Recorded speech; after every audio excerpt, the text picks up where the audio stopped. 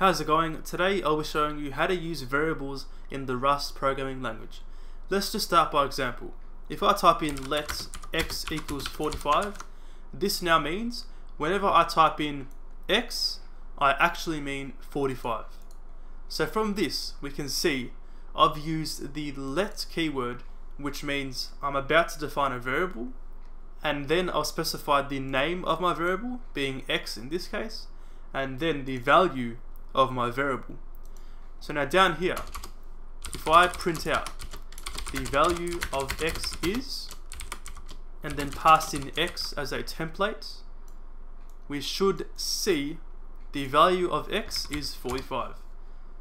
And we see that is our expected result.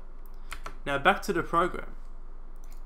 If I wanted to actually change the value of x and make it 60, for example, we could go down here, type in x equals 60, and I haven't used let because I've already told Rust I've got a variable called x.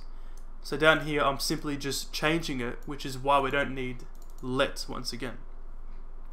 So now if I copy and paste this print line statement, we should expect to see the value of x is 45 and then the value of x is 60. Let's try that. And we actually get an error which says reassignment of immutable variable x.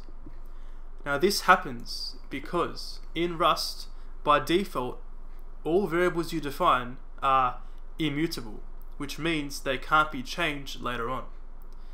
Now to actually make that happen, we have to use the mut keyword right after let, which basically just flags the variable x as being mutable.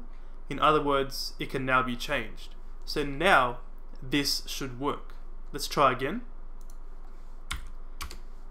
And we get our result, 45 and 60. It works. And that is the basic use of variables in Rust. I've gone over how you can define a variable called x equal to 45, and I've also gone over how you need to use the mut keyword if you want to change the value of x. In the next video I'll be going over how we can define variable data types, and we'll go over things such as boolean and floats and all that stuff.